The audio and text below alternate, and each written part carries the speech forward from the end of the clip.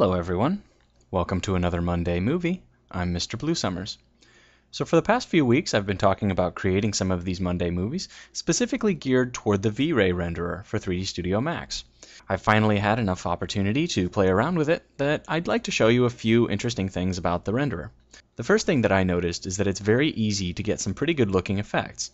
So today we're going to take a look at how you can illuminate the interior of a warehouse using the VRay Sun light object.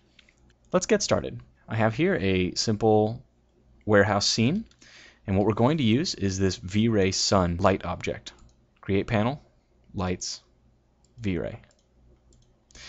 So when we create the VRay Sun in the perspective viewport, we're just going to pick a nice glancing angle. It's going to bring that light in. Yes, we want the VRay sky environment. We're just going to pick a light angle. It's going to shine right through those windows right up along the top. And I'm going to switch back to the camera view, and I'm going to open up my render settings panel. Now I need to select the VRay renderer. So under Common, Assign Renderer, click on the ellipses and select the VRay demo. Click OK.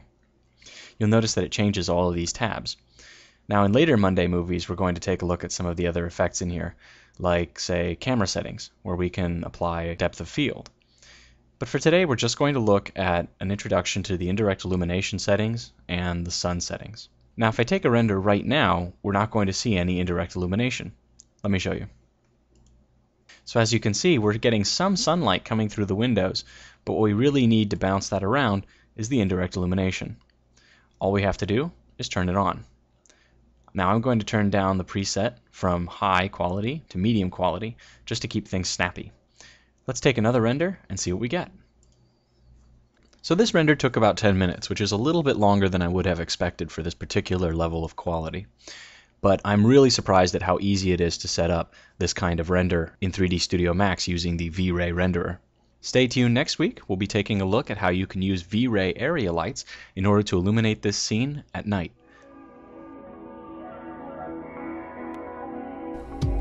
Thanks for tuning in to another Monday movie. You can find all of my Monday movies as well as tutorials, resources, and downloads at my website www.mrbluesummers.com.